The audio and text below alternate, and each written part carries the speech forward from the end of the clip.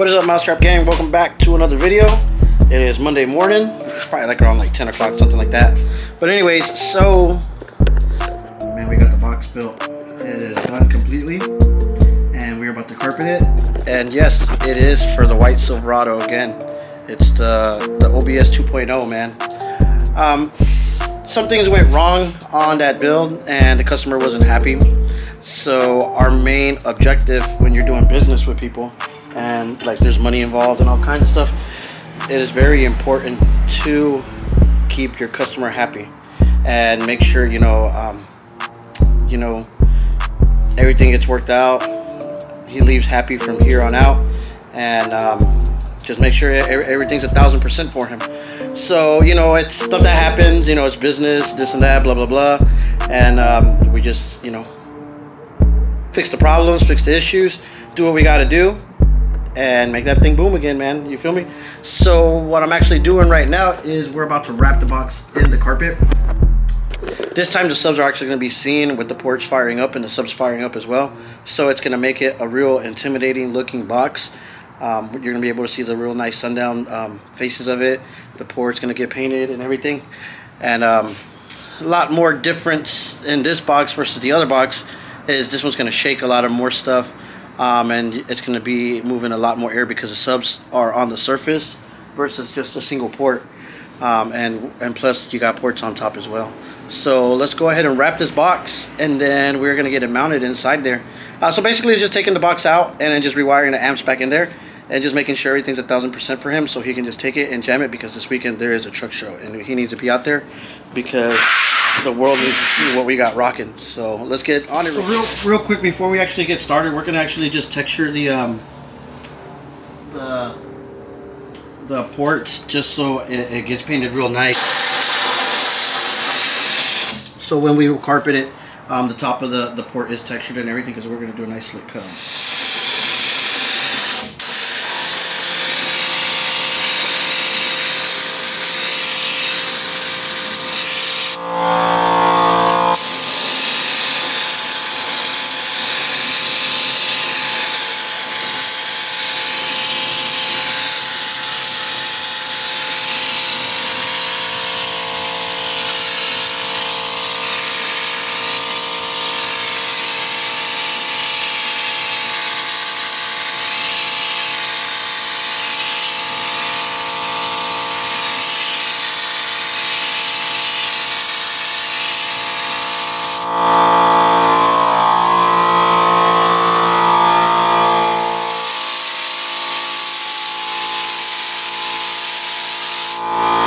So there's the box. Look, it looks a little bit better with the subs firing up in the port right there.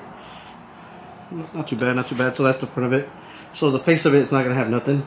We're going to actually do the amps along the side. And I'll show you right now. Panels, everything stays the same. Just pretty much the box and amp location. So we got a bare truck. And we're going to go ahead and put that box in here right now. Then we're going to mount it down. Then put the filler panels to the side, and then I'm gonna probably make the amp rack where it's gonna go right here, because I am still waiting on wires to get here tonight. So tomorrow we put wire in there, and the mids and highs we're gonna rewire them so they can get a little bit more kick out of it. And we're gonna delete the DS18 horns, because those things just they sound really bad. No lie, guys, don't use DS18s. It's not that good. PRVs is where it's at. We're gonna wake these guys up. So let me get see what else is going on, and man, we'll continue the video. Alright, so this is the aftermath of today's work. Your boy's tired. I really didn't film like that crazy because I needed to bust butt. We got a deadline actually this time around on the truck, a real deadline, and so he can take the truck tomorrow. And if anything else comes up about, we still have the rest of the week to take care of it. But so right here, check it out. Done done. So that is the box right there, and I'm probably not going to do a cover plate. I'm just probably going to just do the place where we're just going to put the amps at and just be done with it. and the subs are going to go across right there. I'm actually going to screw these panels on, but from underneath, from the inside of the box, so it's seamless, so there's no screws be seeing. It looks a lot better, but tomorrow I'll actually touch up like all the ports, you know, everything that needs to get blacked out, so it looks like 1000%. And then we are going to rewire this whole truck tomorrow. Not rewire the whole truck, just the mids. We're going to really separate the tweeters and the mids and everything from each other to make sure that we got good power going through everything. My main thing is like I want to be able to throw some power into the mids versus everything together, you know what I'm saying? So we're just gonna like focus and make sure everything is good. My thing is I want to be able to play this truck for like an hour straight without having to worry about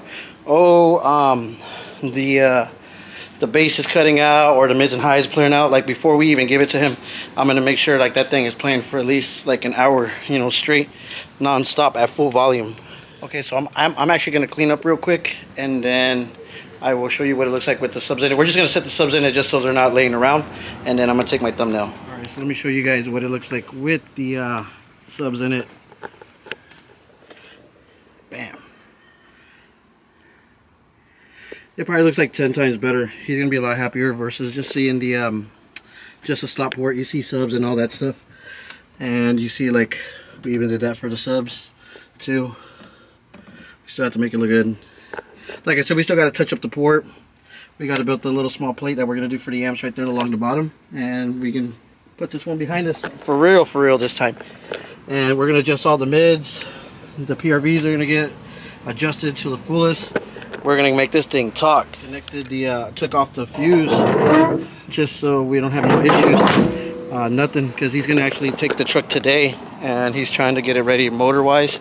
You see like it's on different front wheels, and he's got the American Racings in the back. So trying to get ready for this truck show this weekend. Trocas y Caballos, I guess that's what it's called. If you guys are in the Tampa area, Tampa Bay area, Sarasota, whatever, man, pull up. It's a truck show. Nothing but like drop trucks. You know, the drop truck movement was going on. Yeah, this truck is definitely going to be out there regulating this weekend. And man, I feel bad for anybody that wants to try to pull up on dude, because this thing is going to be banging something serious. Man, with that 430 was sounding good, man, but just too many issues with it, and that back window is really taking a beating. But now that back window is going to even take a bigger beating, but good bass. You know what I'm saying? Good bass.